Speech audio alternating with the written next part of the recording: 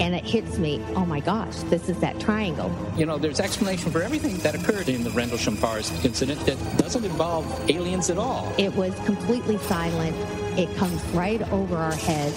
He saw a classic flying saucer, really, standing in the clearing. He turned over to my father and held his hand, and he looked in his eyes, and he said, "We're not alone."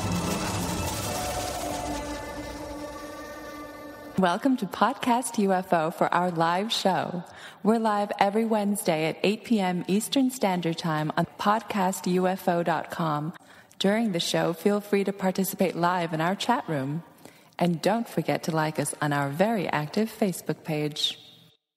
And welcome to the show. I'm Martin Willis, your host, and our guest this evening is Connie Willis. No relation to me, Martin Willis. But she's been in broadcast radio, TV, and the film industry for over 20 years.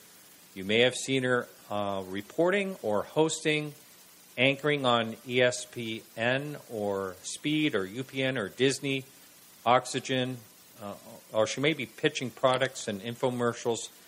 She's a great conversationalist. She's into paranormal and other topics.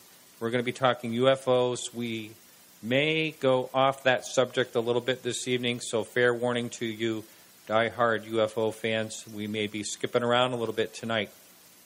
But before our guest, we have the great, the one and only, and very busy Alejandro Rojas coming up with the UFO news. And just a quick mention, I'm sure you've heard it before, but if you haven't, we're running live right here on podcastufo.com every Wednesday at 8 p.m. Eastern Standard Time. We're still on the Dark Matter Digital Network, and we're on there Thursday evenings from 9 to 11 p.m. That network is going strong, and Heather Wade is going strong in Art Bell's seat and getting a lot of great guests.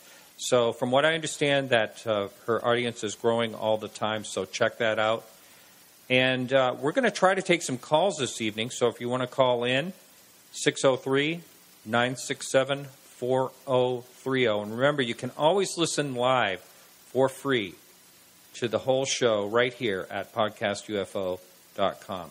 And let's bring in the busy guy, Alejandro. How are you doing? Busy. I know. I'm doing well, though. Yeah. I'm very excited to see you and everyone else. That's right, and we'll all be rolling in pretty quickly. Yeah, I mean, it's just a few short days away, so there's lots of loose ends. Now it seems like I'm just really busy with people contacting, needing details and stuff. But lots of media attention as well. Maybe people saw it. If not, you could check out, the Open Mind UFO Facebook group or Twitter or whatever. But we were featured on MSN.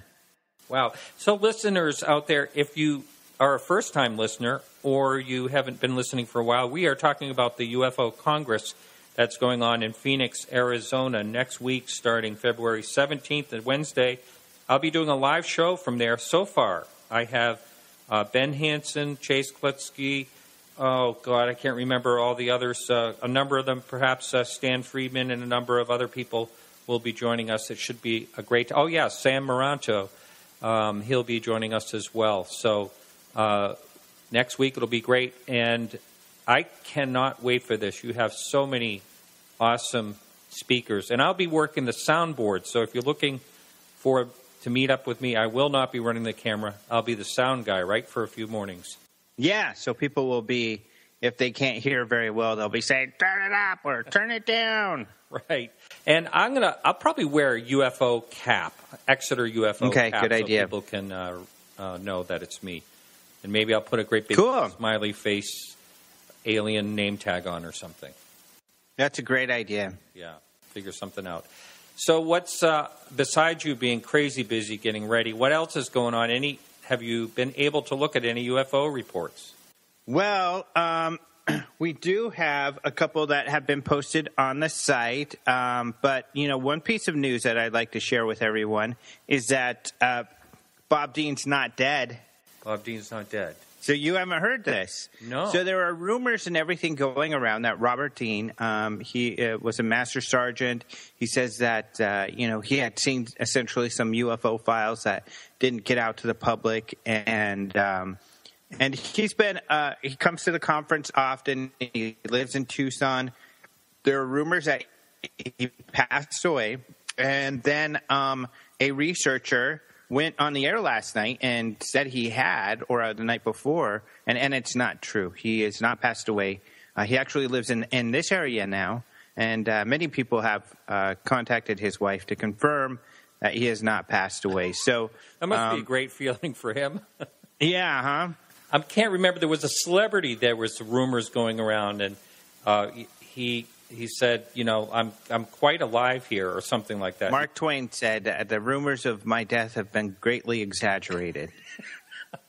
All right. Well, a couple of sightings, though, from this last week, posted by Roger Marsh, who is the director of communications for the Mutual UFO Network, and he posts UFO sightings from MUFON on our website. Probably the most exciting and controversial is one from the Spokane Valley in Washington.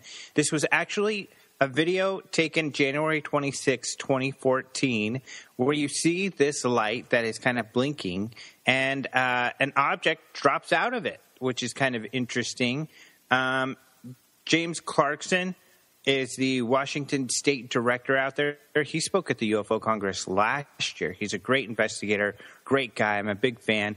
They did quite a bit of research. He worked with a scientist on this who worked for NOAA, and they are looking for radar data, but they kind of did a lot of investigation, and they feel that this is an unknown object. So they are not sure what the heck it was.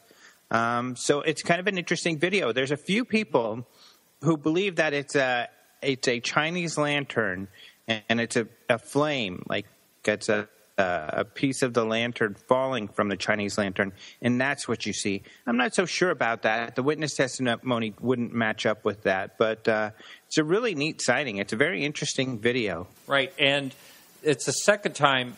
If you watch the video, and you can get to that in our show notes or over at openminds.tv, if you check out that video, you'll hear the excitement that these people are talking in the background who are filming it. Also, there's an account of it zigzagging, and the wind was calm that night and all that. And if that account was true, and this was the second time they'd seen this, then yes, it is quite an interesting sighting. Yeah, so it's kind of cool. Definitely encourage people to check it out. And you got one other, huh? Yeah, another one, which came with an interesting drawing, and it's from Alaska. A witness who saw something in Old Harbor, above Old Harbor in Alaska. This sighting was January 14th, 2016 at 8:15 p.m. And you see the object. It almost looks like a cruise ship in the sky or something. Let me just read you what the witness had said.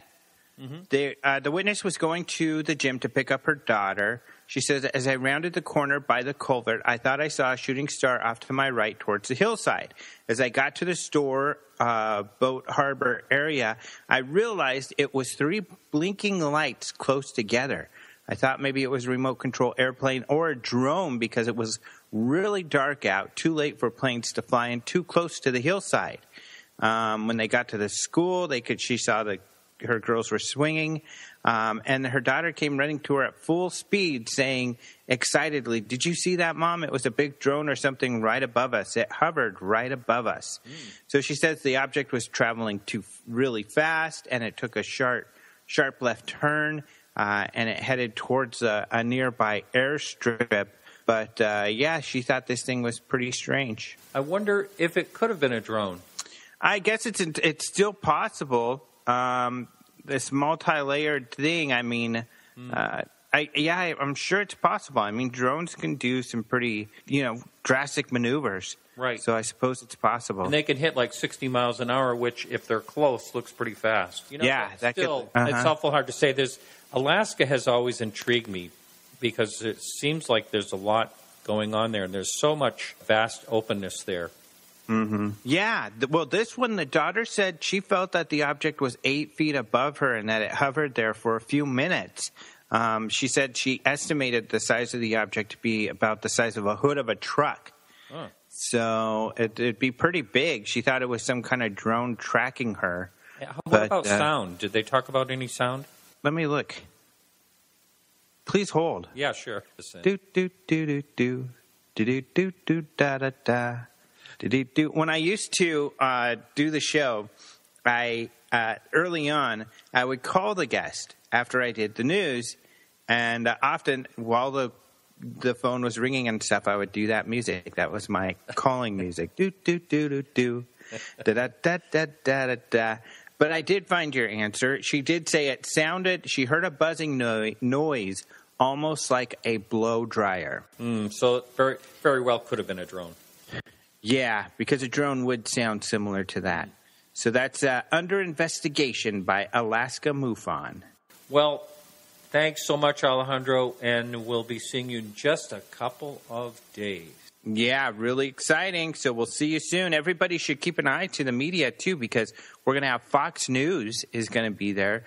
There's going to be some other media, so we should have some good media coverage of the UFO Congress. And we usually get pretty good coverage because I direct them to what I want them to see. And so we'll see how that goes. Excellent. All right, everyone, hang in there for the quick music break, and we'll be right back with Connie Willis.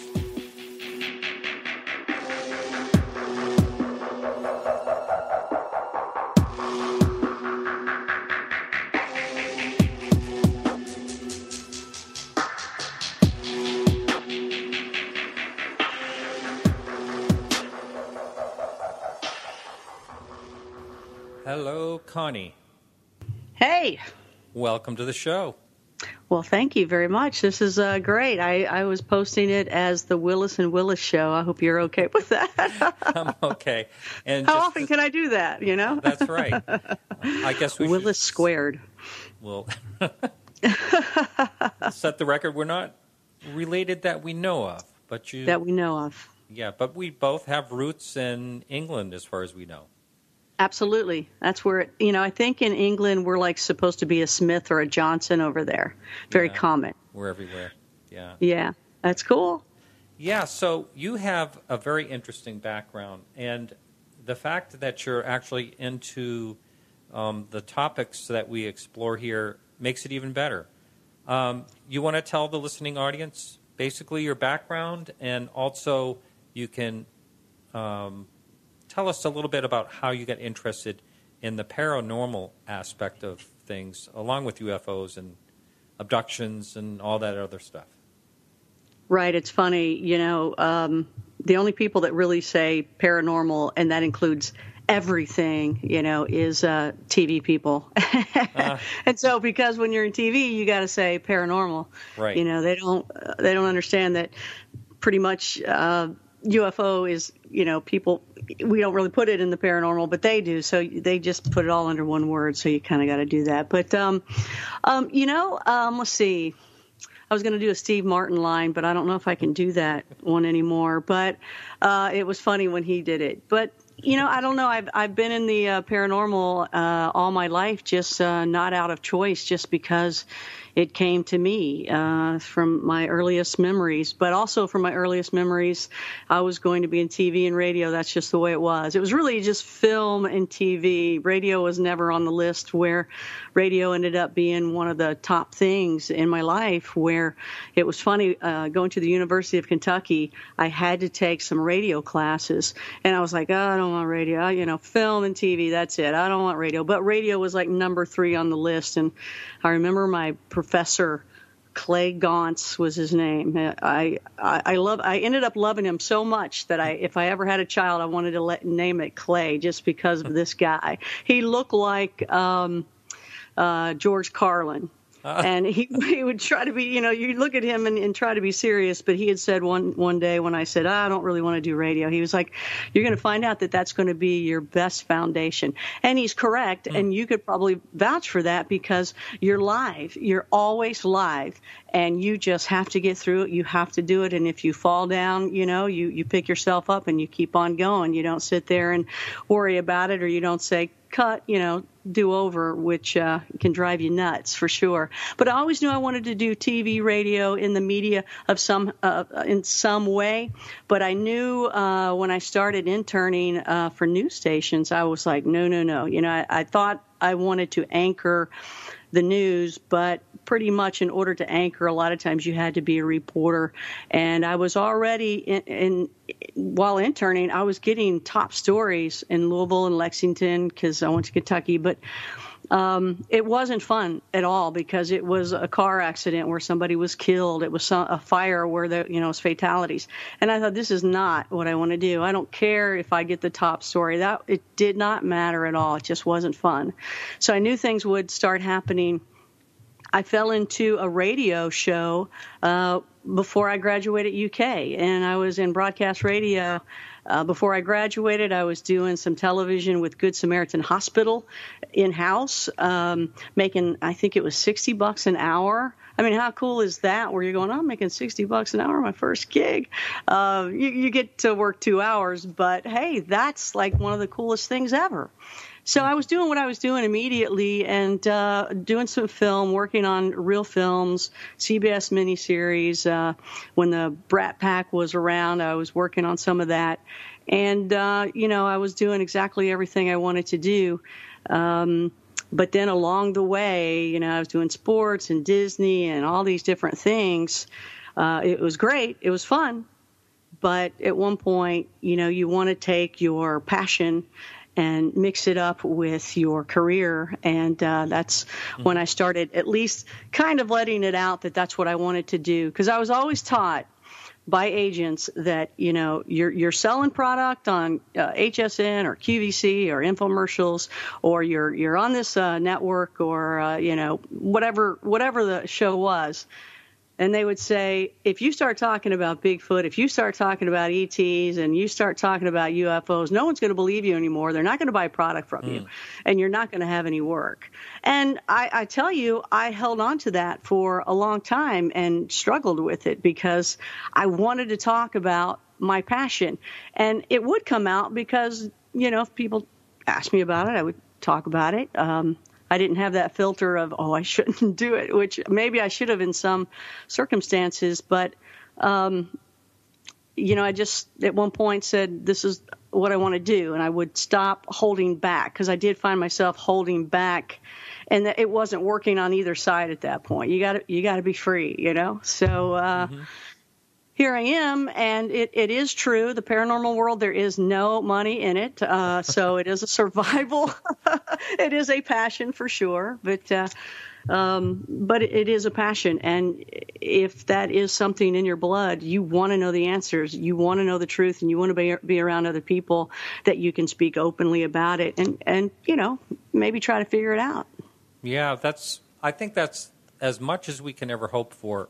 And, certainly in the UFO field, that's all I really hope for is just trying to look for the answers. Yeah. And also speaking to some very intelligent, interesting people with good points of view. That's been a fascination, and I really enjoy doing that. And the listener, we are on with Connie Willis, and if you'd like to jump in the chat room, it's very easy. If you're listening, you're live, you're listening right on the same website, just 2 clicks and you're in. And also, if anyone would like to call in, we tried the number and it is working. For some reason now it's working. So you're welcome to call in at 603-967-4030. And so, Connie, you have hosted Coast to Coast a few times, and we had a question come in because I think it was back in February. You had a guest on that was talking about the Montauk project. So the question came in from Kelly. She wanted to know if you've ever personally researched that. Well, absolutely. Just more so just because of preparation for the show. Talking with Preston Nichols and Christopher Garantano and I always slaughter his name. He's a great guy. It's just like, hey, Christopher, where'd that name come from? But he's a wonderful guy, by the way. He did a documentary on the Montauk Project and did a really, really good job. And so, when he was ready with it, I'd been talking to him for a couple years, and finally, he was to a point to go on air with it. So we went on air with it, and before that too, I learned all I could about Preston Nichols, being a part of the Montauk Project, and one of my craziest shows ever. I've been with Coast for over, I guess, a year and a half now, and that was probably one of my most memorable. In fact, it was on Valentine's night, because some of the things he said, I remember. It was almost a year ago, coming up here soon. But the Montauk Project was, just... The crazy thing about it is a lot of people can relate to it. A lot of people talk about it. They enjoy the story of it. They try to pull things together and look for the evidence. But another thing is a lot of people say there's absolutely no evidence except for these people's story. I've heard that. Do you want to go over what that is supposedly happened? Well, it's kind of a mixture of a whole lot of things. ET's involved, government's involved, there's conspiracy, there's young boys were raped, things were, you could sit in a chair and you could manifest something to come alive. And in fact, at one point, a giant Bigfoot came alive, and in some stories you heard it was 30 foot tall, and other stories you heard it was 10 foot tall. It had so many different things. In fact, the Montauk Project, you should get that as the latest documentary, because it really is good, and it really shows you the fear and what these guys are going through. The more interesting thing to me about the story, and I think even with this question that you had, was the fact that within the past several years before I even did that show, I had met a lot of guys, a lot of kids between 18 to 24, boys, young men, that called themselves super soldiers, and they basically were describing that. They called themselves super soldiers. What they say is they would fall asleep, and that's when they would be taken, and they would be taught basically superhero type things, or those, they already had the abilities, but it would be turned off and on. And they would, like, let's say one kid would fall asleep, and they would take him, ET or government. They said different things, different times. Each person kind of said something different. They were all trying to figure it out, but they would be taken, and they would be taken either somewhere on our planet in the future, or maybe past, or some other planet, and they would be. Their abilities would be turned on, whatever their abilities might be, and they all had different ones, and some were better than others. And they would have them basically train for some sort of fight or some sort of military event.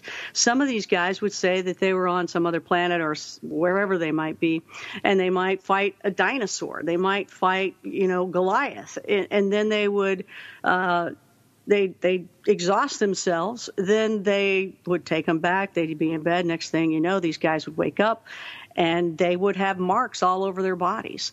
They would no longer have any abilities. It was just turned off like a switch. And they're called super soldiers. And it really, sounded like the Montauk Project. And all the guys that are considered super soldiers, they will talk to you about the Montauk Project as well. They believe it's still going on. Now, and they believe they're a part of it. Is this like all repressed memories? Some people can just bring it up as if it just happened.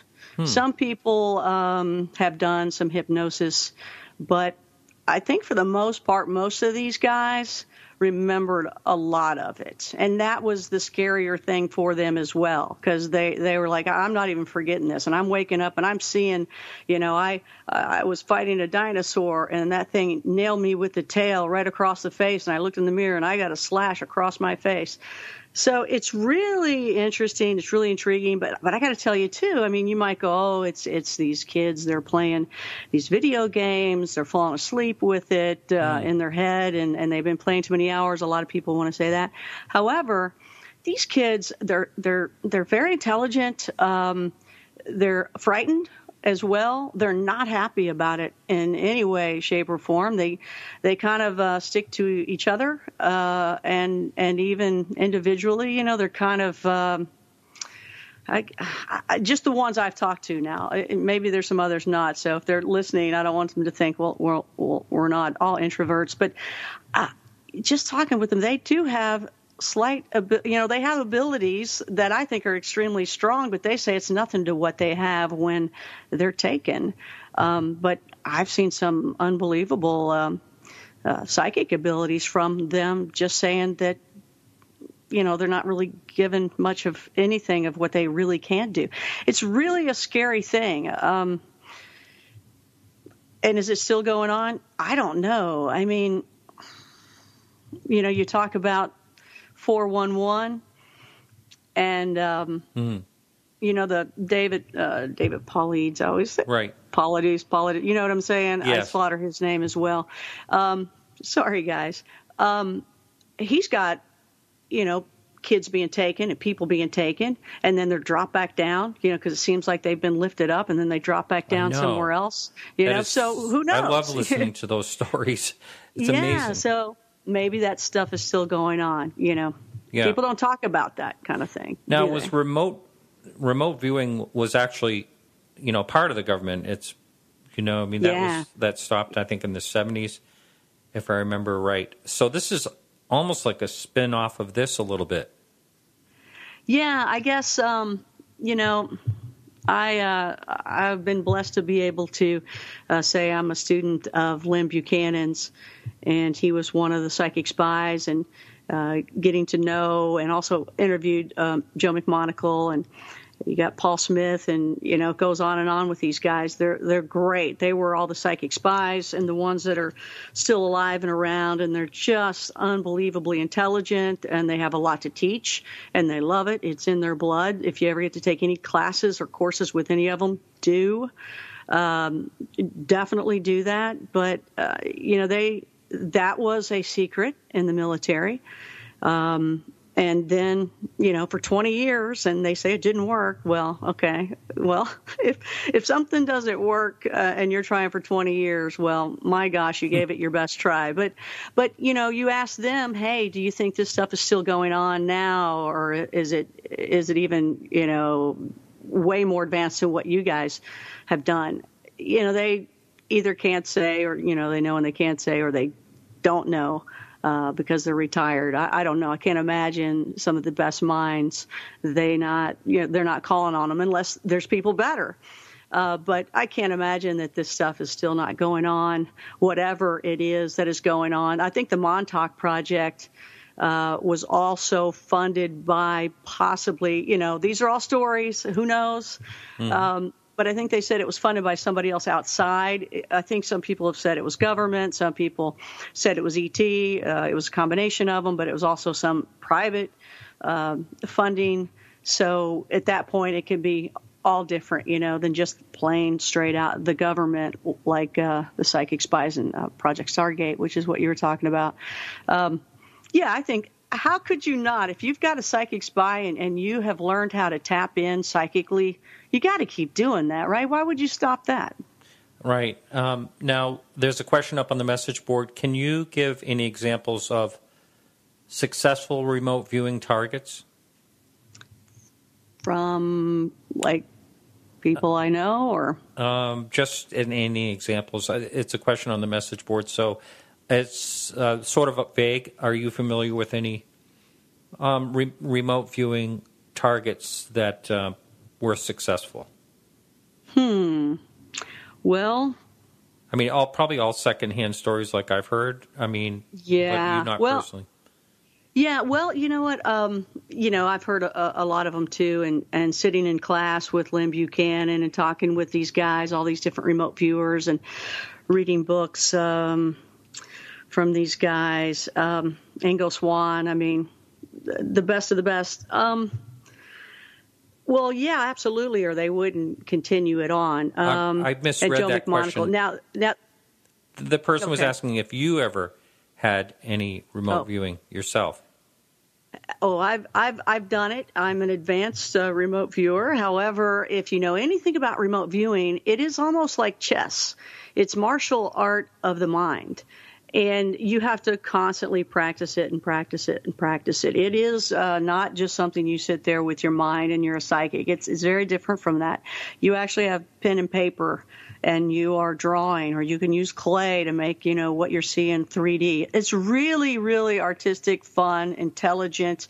It's an incredible thing to please learn if you're into that. Take advantage of this while people are still alive to teach you the real McCoy and nothing outside of the military, even though some of them do differentiate a little bit from the shortcuts that they've learned.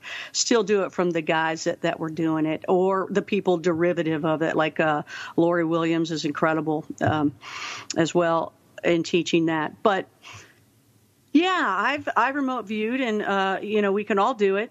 And I remember one of my targets. You don't know what your target is. Basically, when you're learning how to do it, they take pictures that they've cut out of random magazines and they put them in envelopes, and they stack 100 envelopes, and you count down. You pick a number between 1 and 100, and like 33, and then they say top or bottom. So then you count down, 33 from the top or bottom, whichever you choose, and then they take that envelope and set it aside, and that's your target. So you don't know what that is. They don't know what it is. It's just there. It's blind for everybody, and you just start doing the protocol of what you're taught of how to do it, and your something, your soul, your conscious, your subconscious, your something goes to that area, and you can start describing it. You feel the temperature, and you're taught to realize what the ambiance is. You have to be taught to stop, smell, feel, taste. You're taught to use your senses once you're over there. There was a time I was in Finland, and I think it was 17 something in the 1700s or something.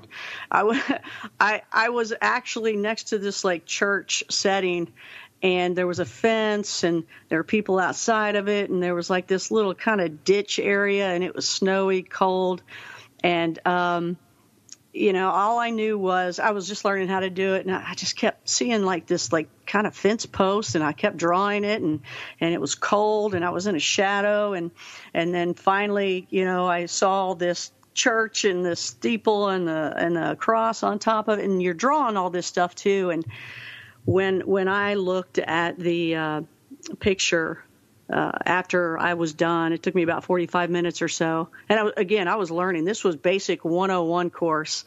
When I was done and kind of exhausted of, let me see how I've done.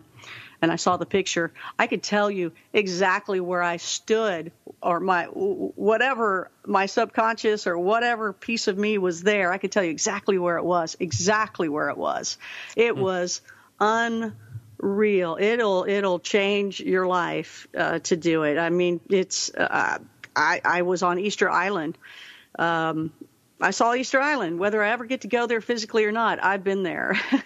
So It's pretty neat. It's really cool to do. I hope you get a chance to do it. Well, it's funny. I was on, I don't know if you've ever heard of Mac Maloney. He does a show on UFOs, a lot of military involved in his shows, does a weekly one.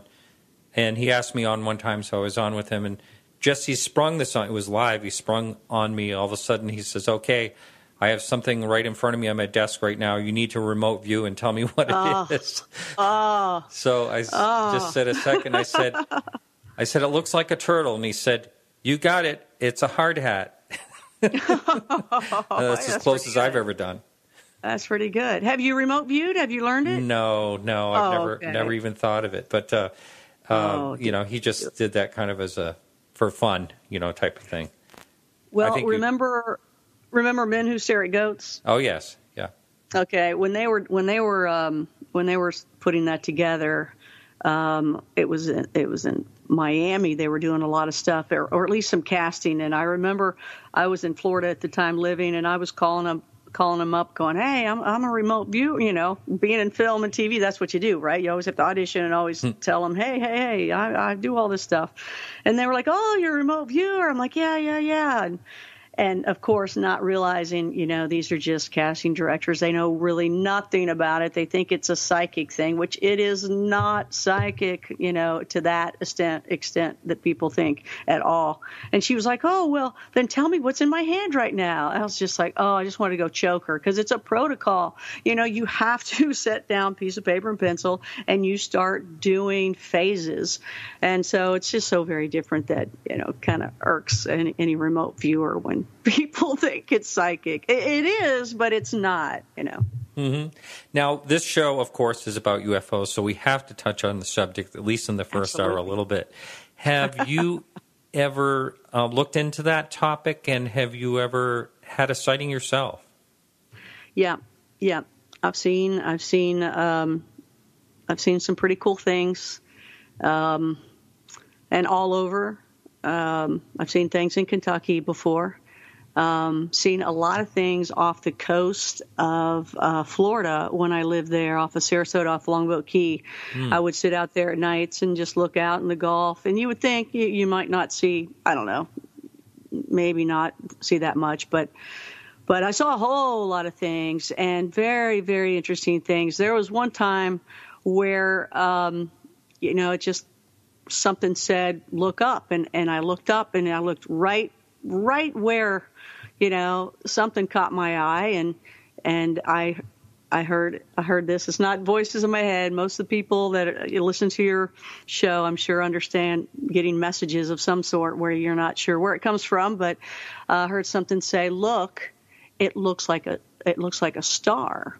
And I looked, and I was like, "Oh, that looks like a star." And then it started moving, and then something behind it was or beside it, I guess, was it started moving, then something kind of started following it, another light.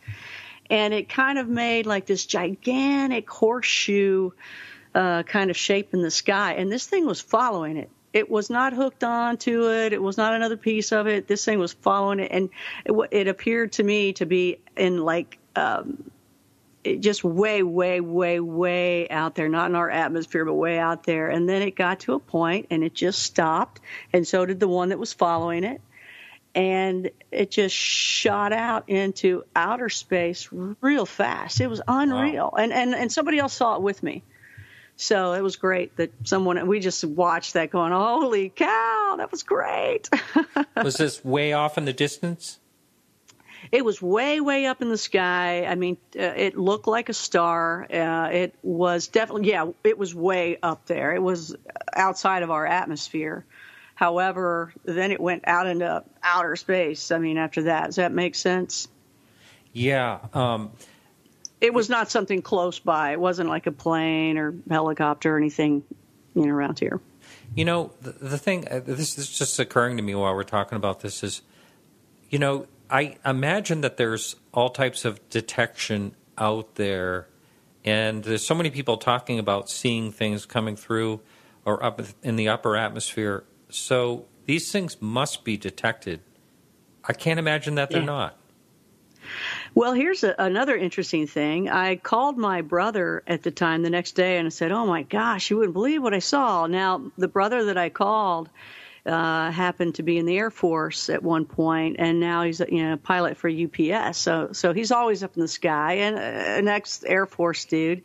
And I'm like, and by the way, he lives at the bottom of South Mountain. He moved there a year after the Phoenix Lights. I'm like, oh, you have no idea where you are. It's like, that's so cool. Why didn't you move here a year before? Maybe I would have been there for the event. But I told him about it. I said, I told him about the lights and what they did, and I wrote different things down. I have it somewhere written out.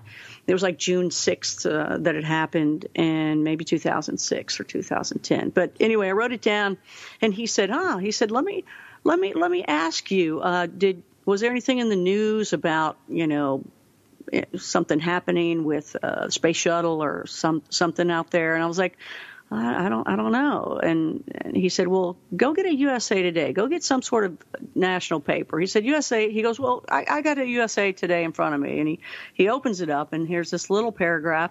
And he said, let me just tell you something to look for whenever you find something or whenever you see something in the sky. He said, I want you to look in some sort of national paper, and I want you to look to see if there's anything in it that refers to what you've seen. And he pulled something up, and there was a little paragraph. Absolutely. Last night, I think it was one of the satellites connected with another one, or it might have been the space station, something connected with something else. And he said, is that what you saw? And I said, well, no, nothing connected at all. Something followed something else, but nothing connected. And he said, well, this clearly says it's something connected. He said, I just want you to know that whenever you see something, see if there's not something that can kind of debunk you a little bit and just be like, no, maybe you just got it wrong, because here's what happened. I found that interesting from my brother, who was in the Air Force, retired. Wow. To tell me, hey, here's, why don't you notice this in the future, that there's always going to be something to kind of just play it off a little bit. I found that very interesting, that it was actually in the paper, there was a blurb. But no, that is not what I saw. And that's just, I've seen other things too up in the sky. There's so many things. If you just look, you'll see stuff.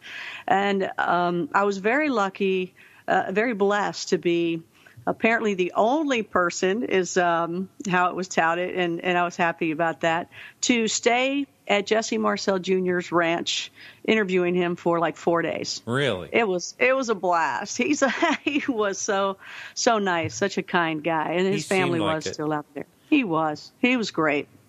Very quiet man. It was amazing that he actually would, being a medical doctor and part of the service and all that he would actually risk it all, so to speak, and really say exactly what he saw, Yeah. And he never changed his tune. And Never. One of the things he had said, he said, look, he said, I was like, what bothers you the most about this? Or what is it that, what are the pros and cons of knowing this? And he said, well, the worst thing is, he says, that everybody wants me to add on to my story. He said, how much more can I add on? I've told him the truth. This is all I knew. He said, this is all that I was a part of. And he said, I'll never be able to change my story because it's the truth. But he did have a lot of really cool things occur because of that.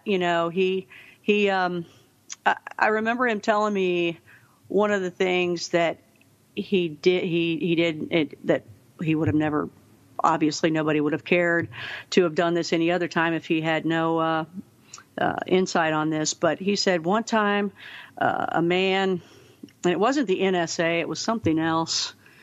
It wasn't NSA, it wasn't CIA, but somebody in one of the defense departments had snagged him in D.C. And I don't know where he first snagged him. I don't know if he was there for some sort of meeting or what, but the guy said, hey, can I talk to you privately about some stuff? He was like, sure. So he took him down. He said, I went into this elevator, Connie, and we went down, down, down, down. He said, I don't know where we went. He said, but when we got off, we went into this room. And he described the room, too. He remembered everything pretty well. But he said the guy just sat there and he looked right at him and he asked, what else do you know? We can talk now. What else do you know? And he was like, I don't know anything else. That's all I know.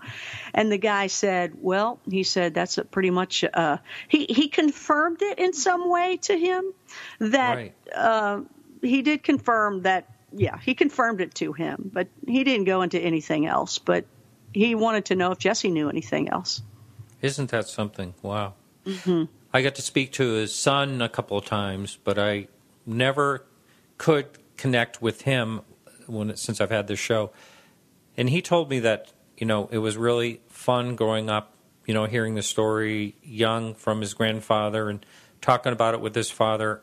And also that his father, Jesse Marcel Jr., built he put this telescope up in a little observatory right in their backyard. I mean, he was really, really into astronomy and all that. Everything, this whole thing changed his life totally.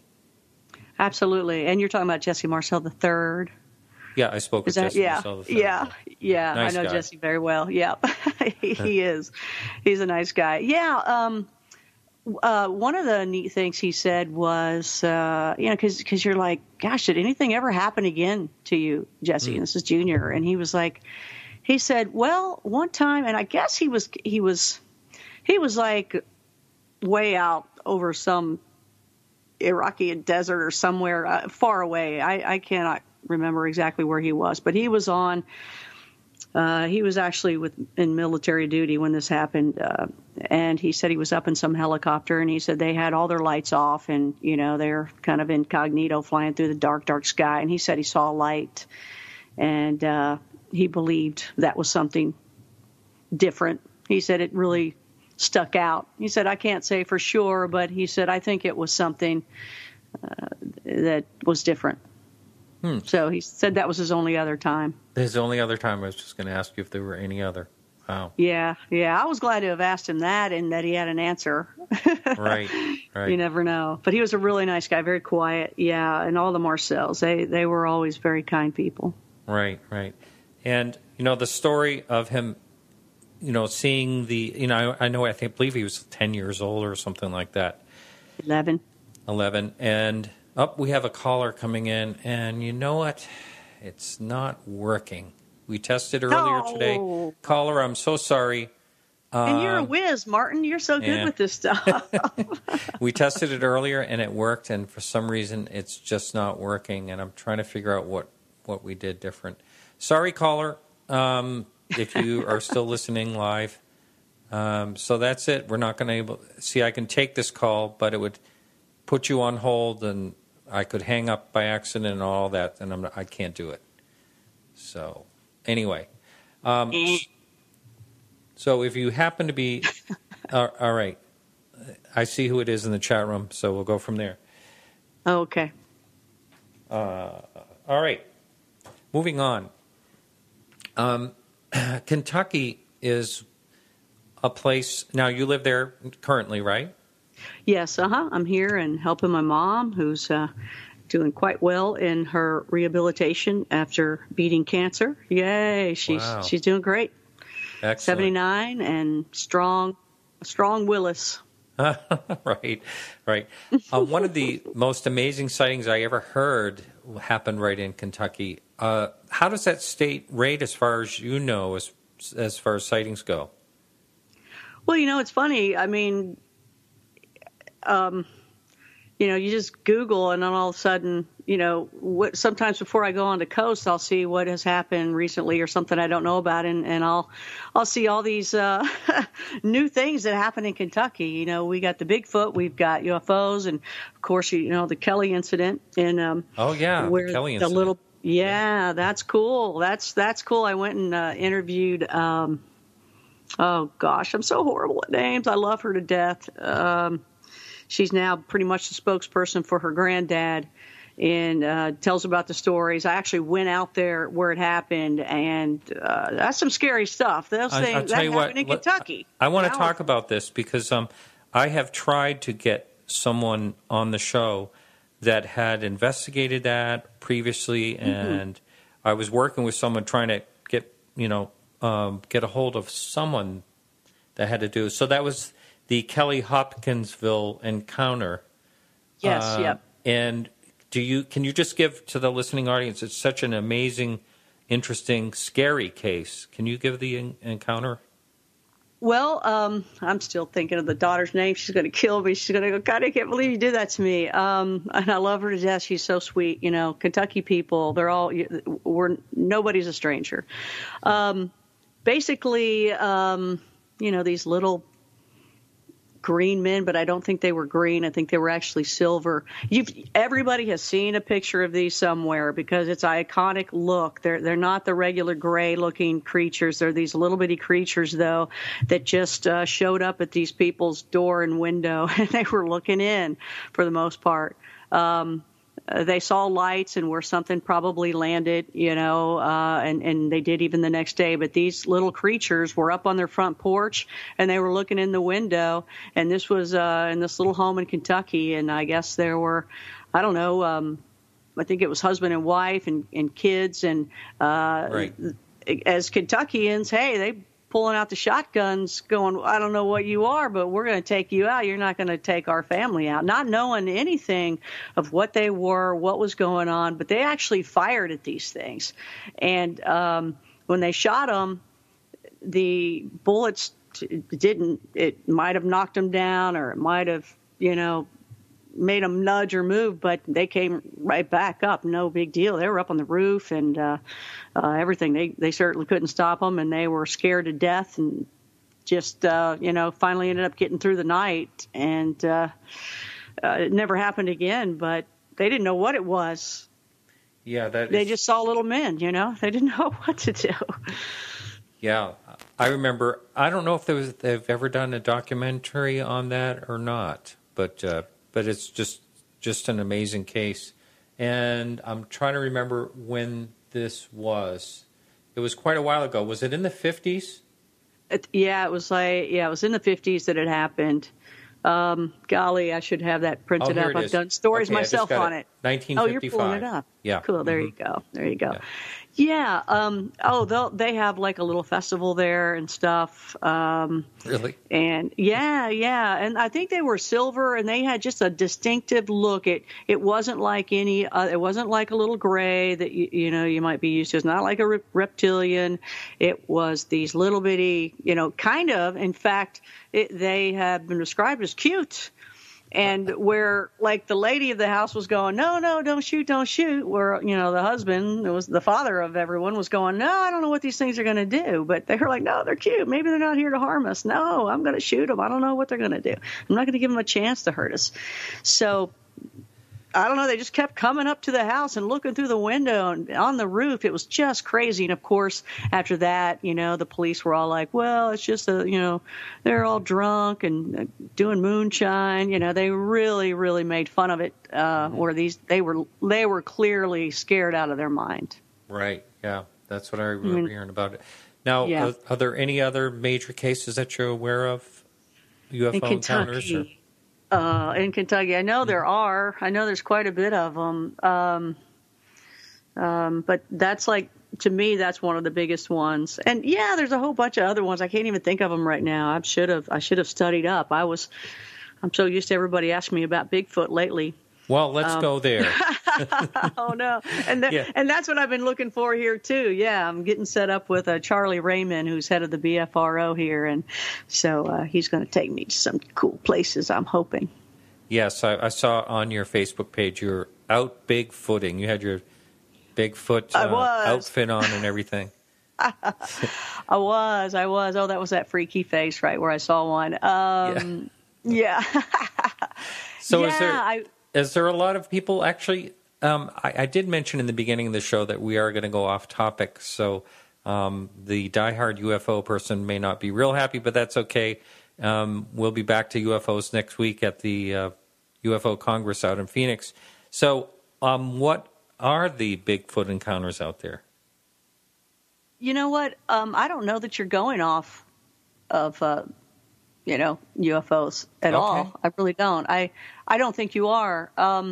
It's funny because some people, how people can kind of pigeonhole you into a category. Myself, I grew up in a haunted house, so I know the ghost thing, and I, know the demon thing, and I know that, all the spirits and different things like that, and blah, blah, blah. Then, from there, being open to it, because you have no choice, when you're a kid. It's not like you can just pack up and move. When you've got something in your house lurking around, you're on your own. Mm-hmm. It's survival till college, for me, where I could finally sleep when I went into the dorm for the first night. I could finally sleep throughout the night without, thinking something was looking at me.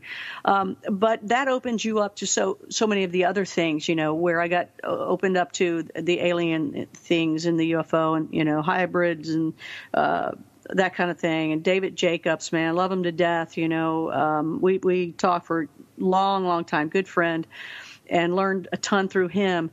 But when I started working on something, pulling in content, paranormal documentaries into a site called Paranormal TV.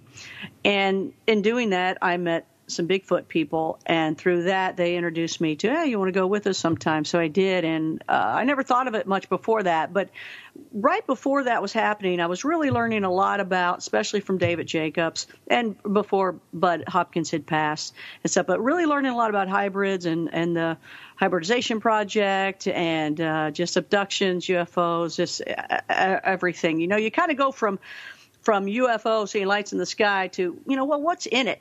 So you start going the other way of the ET and the abductees and things like that, so you can see what they're up to. And when I went to this location where they believe there were like 2 tribes and lots of sightings and lots of activity, I was very lucky, first of all, to go to a place like that, because a lot of people never see or experience anything. But when I got there, I was interviewing a whole bunch of people, asking them questions and what's going on and what do you see? What do you hear? What's your story? Because people would just, we were camping out for 4 days and people would just stop by because these people live in this area and they've heard it from their grandparents and their parents and they've seen things and experienced things themselves.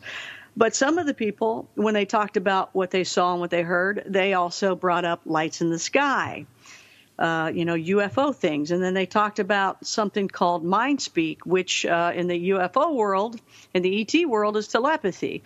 So I started seeing where things were like, oh, my gosh, you guys are talking like abductees are talking, but you're talking about Bigfoot. And they're saying some similar things that side by side I was going, holy cow. I want to connect all the dots. And when I'm hearing this, I'm very surprised at what I'm hearing. And there's men in black that are involved when it comes to Bigfoot. There's lights in the sky. There's strange lights in the woods. And then, you see these big hairy beings. And these things mind speak. And they're elusive. They're there, then they're not there. You hear these things walking through the woods like elephants, just knocking things down and stepping on branches and logs, and they're cracking under their feet like we would twigs. And then all of a sudden, they're just gone. And you don't hear them run off or walk away or climb a tree. So a lot of things are very similar to me. There's no doubt they exist. It's just, what are they? Are they interdimensional? Are they extraterrestrial? Are they human? I mean, if they're human, they're way, way, way, way advanced, without a doubt. Yeah, and, there's accounts of people saying that they would shoot them, or people who said they have shot them. And I can't imagine, they're just so, I've never seen one. I'm never going to say I've seen one or anything like that. But if something looked human-like to me, I just couldn't imagine shooting it. I know. I can't even kill a little bug. I don't know, some bugs I can, but for the most part, I take it outside, and save it. Right. Yeah, I tell you. Well, that's where a lot of Bigfooters, they don't want to tell their spots because they don't want people to come in. One of the reasons is they don't want people coming in trying to shoot them. They also don't want to tell their spots because that's their spot. That's what they do. They go and hunt, and when you say hunt as Bigfoot hunting, you're just searching and looking. It's never with a gun when you hear people say that, or they say they're going Bigfooting. They are. The most astonishing thing to me, one of the most astonishing things to me that I realize with Bigfooters is that they have a relationship with these creatures. I've heard that. People feeding them and things like that. They give gifts, and gifts come back, and they set up stones a certain way, and the stones are moved around. But they have this, but there's a relationship, like an abductee of ETs. They're going to say, they're taking me in the middle of the night, it's against my will. They're scared. They're not going to be talking good things, though some people do. Some people, they're fine with all that, but they don't have this relationship like these Bigfooters. These like mountain guys, camping guys, hiking guys, hunting guys. They are, they're all American dudes, and they barely admit sometimes to loving a woman, much less they have this relationship with the Bigfoot. And it is where they have a connection of some sort, and they want it to be stronger. And the Bigfoot knows them, and they know the creature as well. And even if they don't always see each other or never see each other, there is something there that is not in any other type of paranormal or strange anomaly type thing out there that I have seen so far. It's just amazing. So how do you think this, whatever it is, can be so elusive? Well, that's why I think it's got to be some sort of interdimensional or extraterrestrial type thing. I don't know. I don't know what it is, but I mean, I can tell you from experience that there was a time that I believe there were two about 10 to 12 feet away.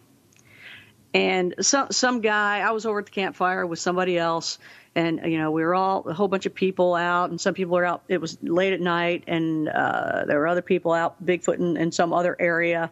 And, we had a little campsite set up, and all these people had come by, and there were some tents where some kids were, and they claimed kids are great bait, that these things are very curious with kids. So the kids were already putting to bed in the tent, and it was on the other side of their tents, on the tree line, that's where these things were heard. And some guy, one of the fathers, said, "Hey, you guys," and his kids were in that tent, and some other kids were in another tent.